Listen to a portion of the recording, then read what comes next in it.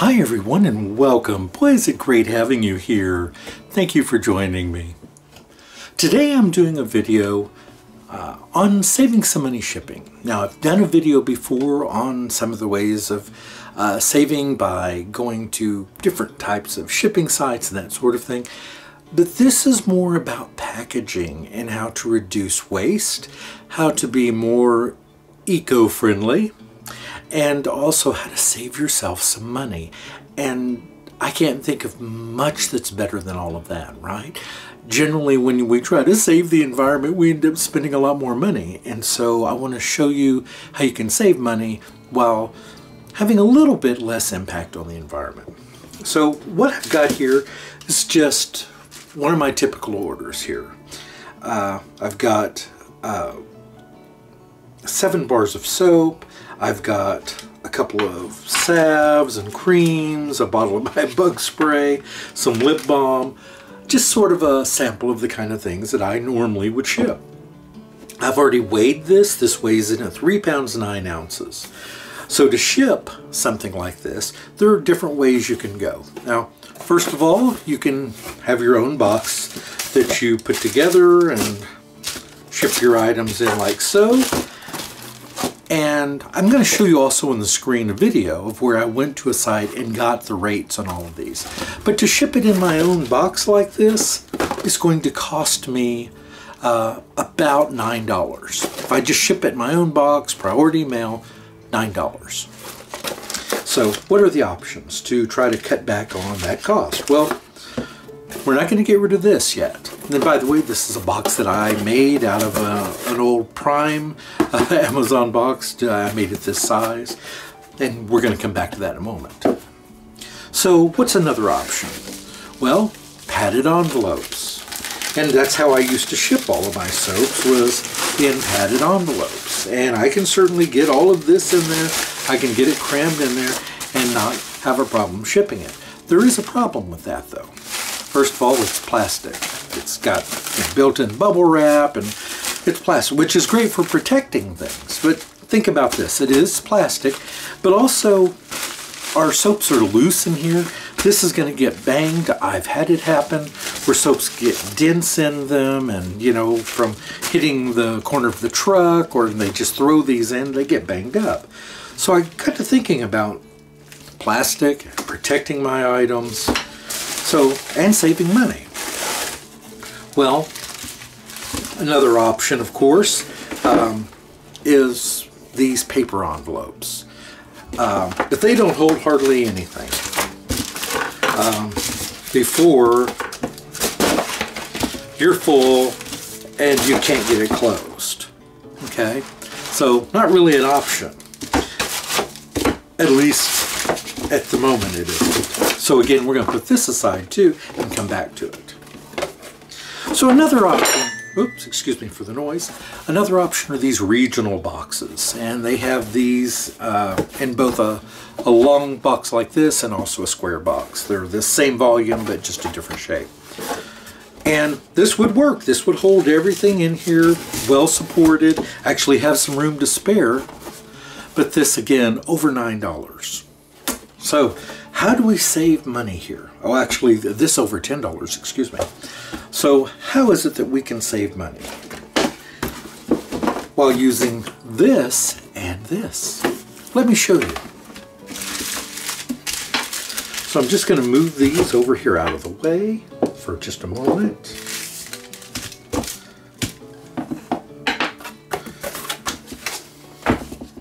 So here we have this envelope.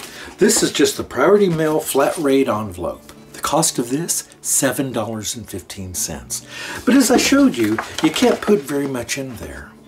But there is a way to modify this without actually modifying it. What do I mean by that? Well, with a little origami, we don't have to make any cuts in this. We don't have to make any changes to it. And that's acceptable by the post office. So we take our box and line it up along the bottom, like so, and kind of find the midway point of our box. Okay, so let's say the midway point is right here. So, there's no science to this, but I'm just going to make a fold, like so. Where's my letter? Hold on a moment here. Yeah, I've got this just my letter opener, but something flat. So we want to smooth out that seam there. And I'm going to make a suggestion. I'm not the first person to come up with the idea of reusing these in a different way, but I'm going to give you a way that looks prettier than what I've seen some others do. Once you've made that crease, turn it over to the other side and do it again.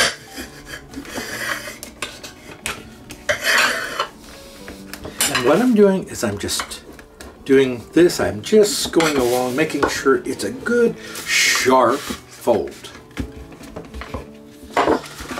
Now, we're going to open this up and we're going to press down in the bottom a bit. And all we're doing is creating a square box. And all I'm doing, look what I'm doing, I'm just pressing down on the bottom till it's flat and then pushing in the sides until we've got these flaps. We're going to take our box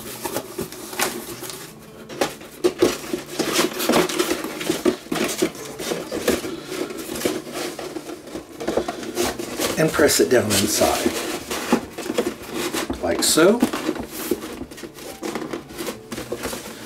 And now we're just going to do some more creasing along the edges, like so. Very important to get these nice sharp edges, I believe, for it to look its best.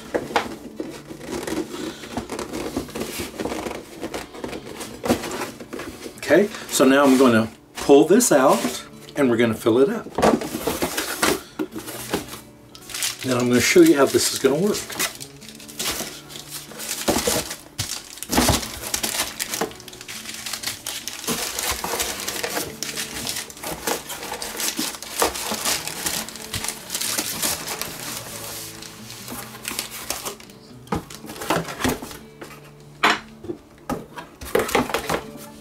Oh, actually, that can go right there, and that goes in, and our lip balm, and our other little salve here. Now let me get my tape. Oop, I forgot my tape gun. One moment. All right.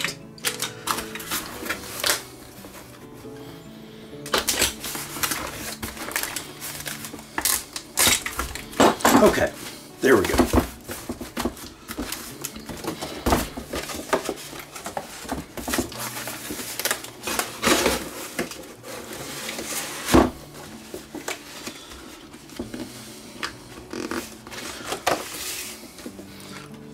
So we pull off our tape and make sure to press it very tight because it has to overlap there where the package is closed. Then you can come in like so. Just take a little piece of tape and just tape down your flaps here like so.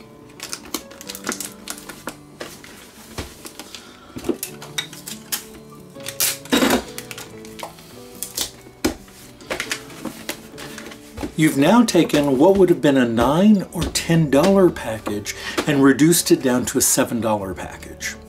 It's in a cardboard box where your items are protected, so we don't need the bubble wrap envelope here.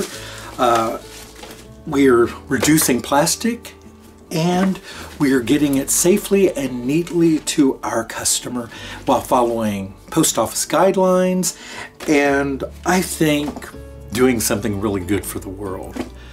Let me know your thoughts on this. Maybe you're already doing something similar. That's great.